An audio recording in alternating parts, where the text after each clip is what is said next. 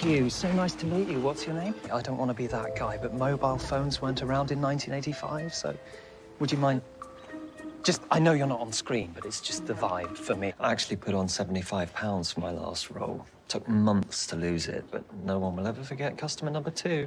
Could I have a quick word? Just have a few questions about my character. What drives Pete Martino? Who is Pete Martino? Why would he do something so unbelievably stupid to put himself directly in the line of fire? Of course he was. He looked around one day and realized how pathetic his life was.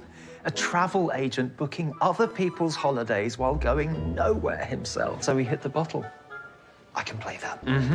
I'll need a flask. I don't get this rewrite. Why would I say howdy? Is this a Western? Am I Jonathan Wayne? You were there? Bring me inside the mind of a madman.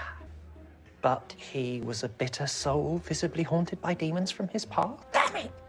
Whatever tenuous foothold I had into this man is gone. I've completely lost my character. I'm a bumbling cuckold whose only friends are little children. Was it pills? Pills I can play. Was it pill? A sugar fiend in need of his fix. His blind pursuit of pastries ultimately costing him his life.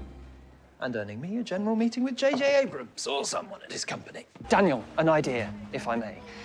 When the arrows punctured my neck and shattered Pete Martino's dreams, I urinate. That's real. That's what the body does.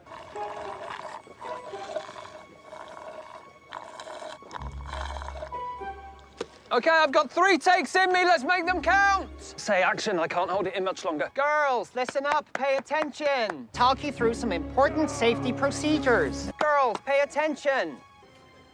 Oh, that's a waste. And socks. Also socks. Yo, man, is that a bear?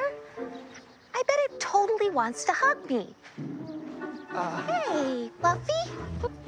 This was supposed to be a hip and groovy day, you dig? But this is like the opposite of groovy. There's no such thing as free love. There's always a price.